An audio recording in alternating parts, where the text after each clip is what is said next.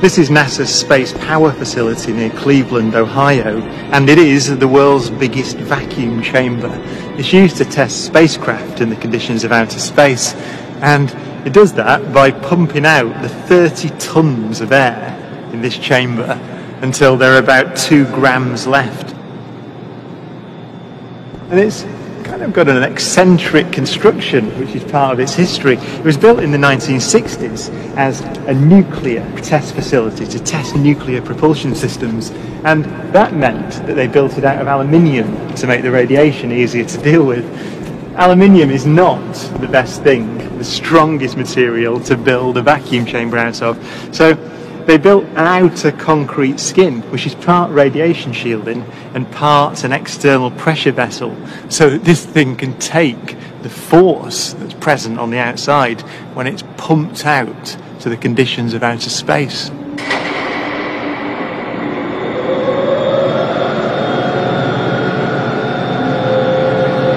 Galileo's experiment was simple. He took a heavy object and a light one and dropped them at the same time to see which fell fastest.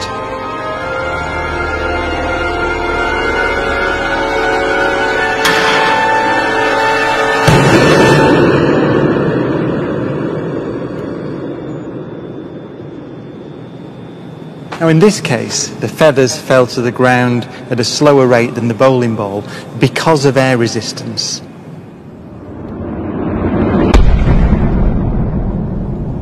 So, in order to see the true nature of gravity, we have to remove the air.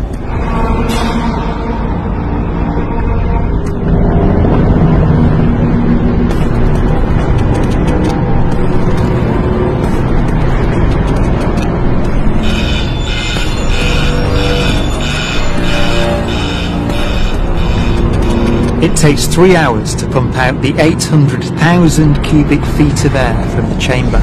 Okay, we dropped 2 millitorr in the last 30 minutes. But once it's complete, there's a near perfect vacuum inside. 6104 manual, 10% open. Station 1, go for drop. PCV 30-1, pressure set point at 240 psi. We are go for drop. 10, 9, 8, 7, 6, 5, 4, cameras on, 2, 1, release.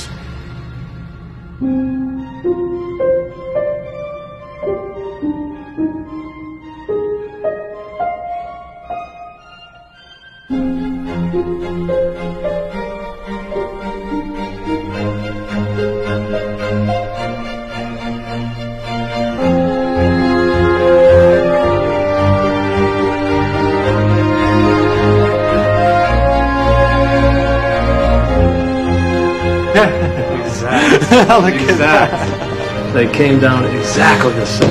Wow. Look. Watch right there. Look at how they hit right there. Exactly. Back on the side. Exactly the same. Feathers don't move, nothing. Look at that. That's just brilliant.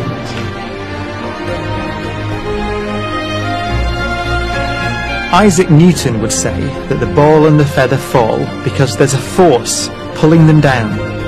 Gravity. But Einstein imagined the scene very differently. The happiest thought of his life was this. The reason the bowling ball and the feather fall together is because they're not falling. They're standing still. There is no force acting on them at all. He reasoned that if you couldn't see the background, there'd be no way of knowing that the ball and the feathers were being accelerated towards the earth. So he concluded they weren't.